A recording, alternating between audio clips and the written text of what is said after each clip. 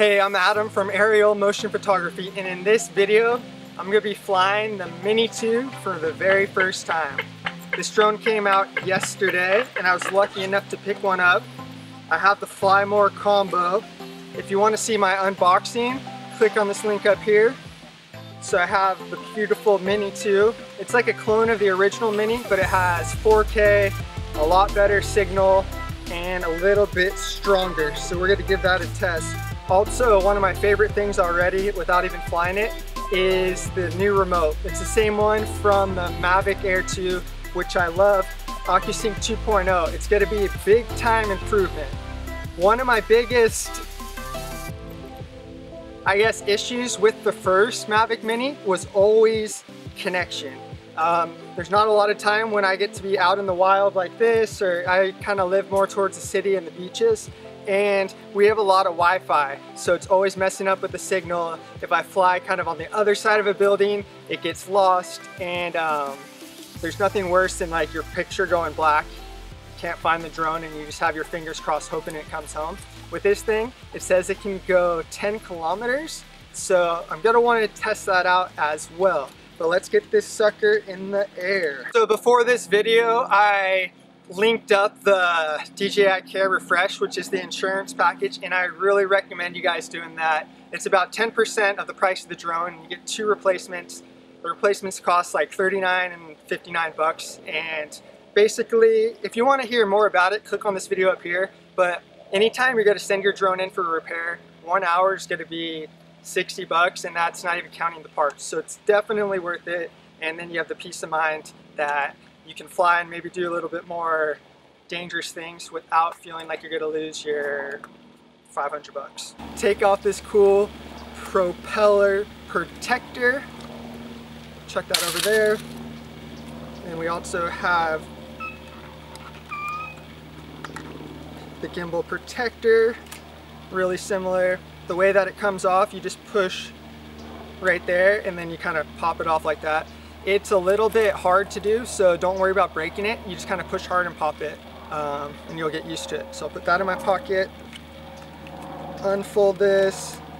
You guys know the drill. If you want to know how to set up your drone in about 5 minutes, you can click on this video up here. It has some good tips just on how these things work and folding them up and stuff like that. So let's do that. And then of course, put the propeller sticks on. Very easy. They're stored right there. I love these controller sticks. They are very responsive, and I kind of like how they're a little bit longer than some of the other drones, and they have a nice just feel to your finger. You don't want to push too hard because they can kind of leave a dent, but who's really pushing that hard anyways? I really like how the new controller, the phone mounts on the top. So the way it goes is pull it out like that. There's a cable inside there. It comes with 3 different cables, the Lightning, a USB-C, and then one for, I'm not really sure what it's called, but basically it covers all phones and tablets. What's nice about this is you can actually use it with your case on, and you just plug it in just like that. To turn on the remote, hold down once and then hold it down like that. It turns on easily. And to turn on the drone, there's the button right there. Hold it down once and then push it down, and then you'll see it'll go through its sequence. Okay, now that I have everything turned on, this drone uses the DJI Fly app. So I'm going to turn it on like this. It wants me to hold the drone straight. Get a nice view of it. One thing that's cool is it has this kind of like LED in the front. That's one thing that I noticed that's different. And let's see, let's put it up in the sky. So to launch it, you can either push both propellers in like this, or you can hold the button right here. For this time, let's hold the button. The home point has been updated. Please check it on the map. That was easy.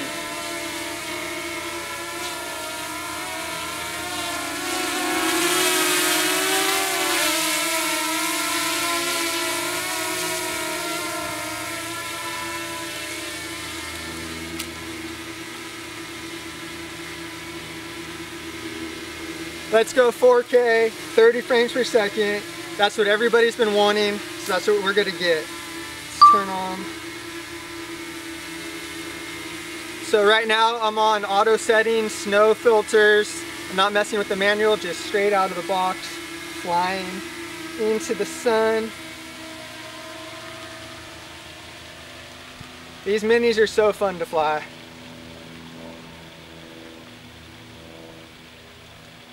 So fun to fly. You got to remember though, they only have downward facing sensors, so just be extra careful you don't crash. Taking it up. It's going 6.5 miles an hour up, so that's pretty good for a normal. What a beautiful day for a first flight. Normal mode, taking it out over the lake. Beautiful.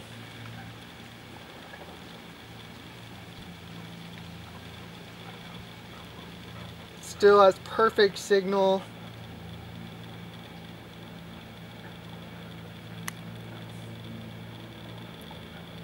The display looks amazing. It looks like the feed is a lot clearer than the original Mavic Mini. It's beautiful, all these colors. I can't wait to plug it into the computer to really see. Taking it up like that. Let's do a nice spin around. Cinema mode, which is extra slow. Do a nice little pan. If it's jittery, I drank some coffee before, and I don't really drink coffee. So it's my fingers. Wow. So smooth.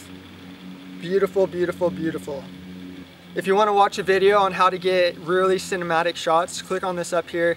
I give the 5 best shots that are actually easy to do, but when you put them all together, you can get some amazing, amazing footage.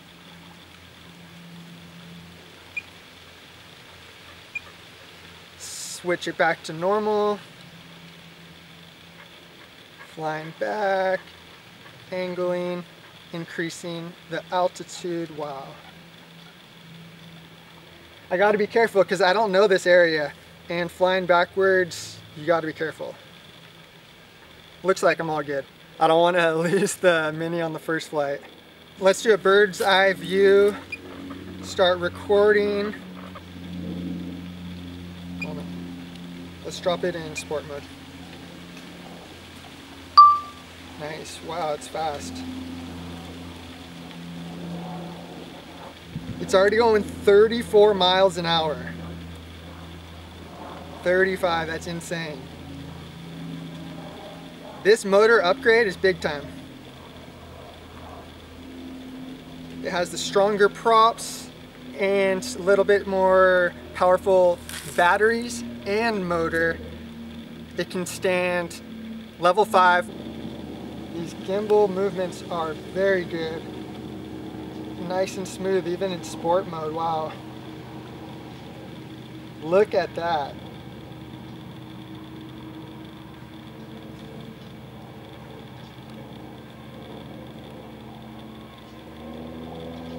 Let's go see what this boat's doing. I can hear it. This is crazy. It's just cranking.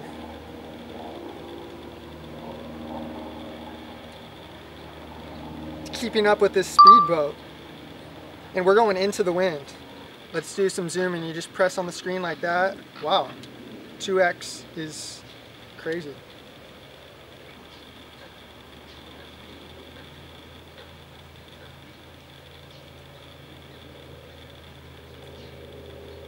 Like, it really gives that shallow depth of field. I wonder how the quality is going to look. That'll be interesting. The colors still look amazing.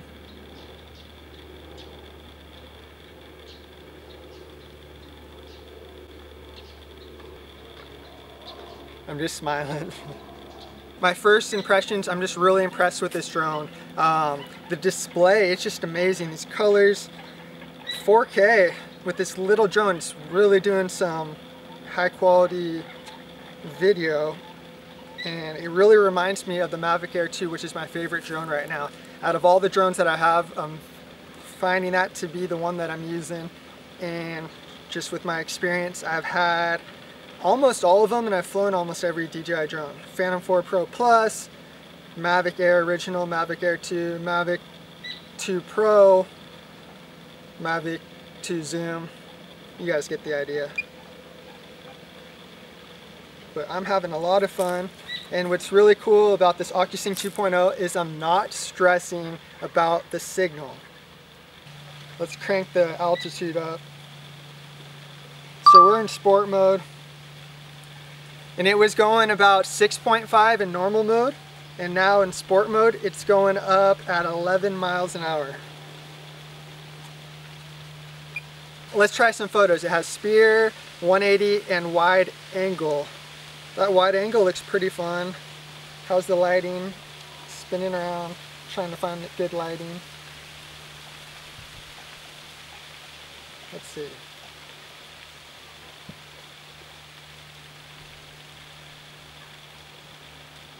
I don't know. Let's just give it a try. Let's try wide angle. And then in these auto modes, you don't have to do anything. It's taking just a bunch of pictures and it's just got to stitch them all together. It does a really good job. I mean, you could, if you wanted to, take like 4 or 5 pictures and then put them in Lightroom and merge, but I've always been really impressed with how well the software does it automatically. So let's try the 180.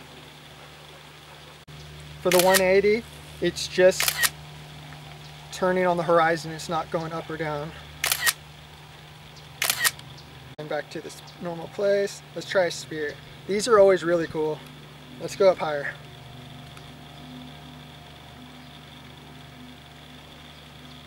Let's try this one.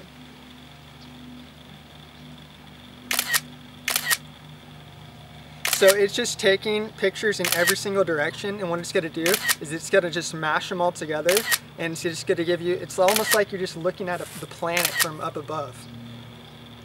It's really impressive, especially for people that don't have drones.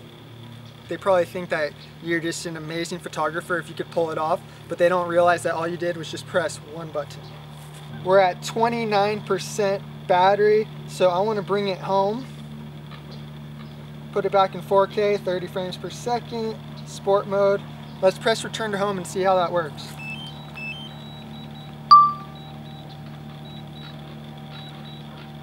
Go home.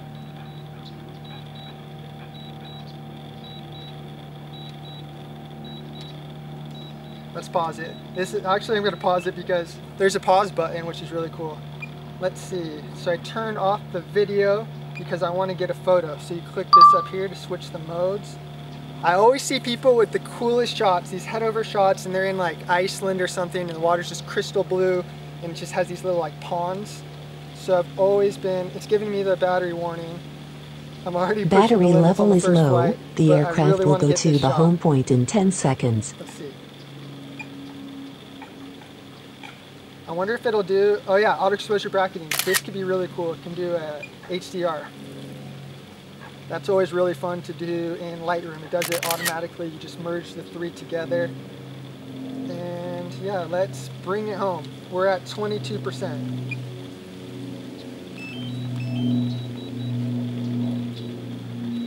So I just press return to home. I'm still in sport mode. Bird's eye view, filming in 4K, 30 frames per second.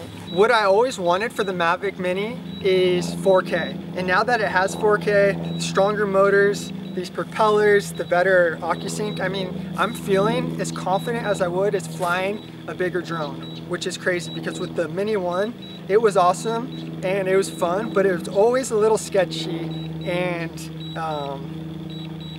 landing. Oh, it's right up above us. That scared me for a second.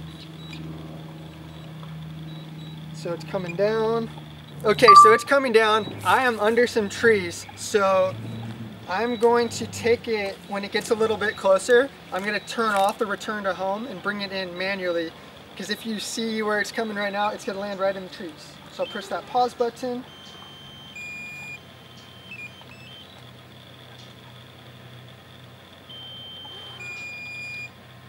How do you turn return to home off?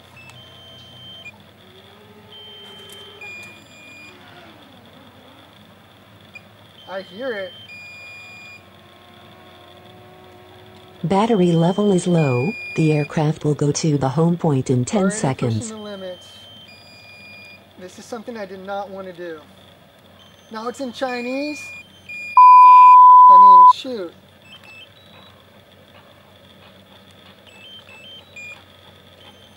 Come on, come home. Critically low battery. Battery. Damn it. Okay. How many feet am I going? Distance? Oh, that's going closer. Okay. I can hear it. Okay. It's right above me. Okay, I see it. Come on. We're at 8%.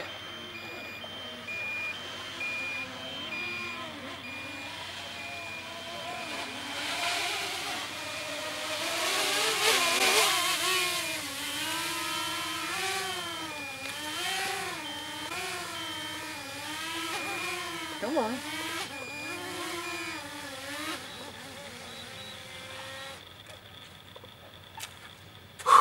That gave me a miniature heart attack. 7%. Okay. Don't do that. Take off somewhere where it can land without a tree canopy. I'm kind of in a sketchy spot because I'm trying to block the wind for better audio. Now that like 30 seconds or a minute's gone by after that, my heart rate's, returning to normal. I can actually talk about my thoughts. Yeah, thoughts. This is what I'm doing. I'm doing a first flight review, my thoughts. So what are my thoughts? Awesome. Exact clone of the first one. Tiny little difference. These are a little stronger props, but I really noticed the power of the motors. That was big time. I don't think I ever got the Mavic Mini over 30 miles an hour, and this was pushing well over that, and it was pretty windy up there too. 4K, the screen looks amazing, and I did not lose connection at all. And I'm standing kind of, we are in the middle of nowhere, but at the same time, there are things that are blocking like the signal. So the OcuSync 2.0, 2 thumbs up for the 2.0, and 2 thumbs up for the Mini 2. Thank you for watching this video. If you found it entertaining, educational, combination of the both, give it a big thumbs up. That means a lot to me. I really appreciate it. Subscribe down below if you want to see more videos like these. I'm going to be making a lot of Mavic Minis. I gotta start saying it's just called the Mini 2. So I'm going to be making, I want to make a lot of Mini 2 videos. I've been really excited to get this. So if you want to subscribe, and then obviously turn on those notifications so you'll be notified when I upload my newest videos. As always, my name's Adam. Fly safe. Take care.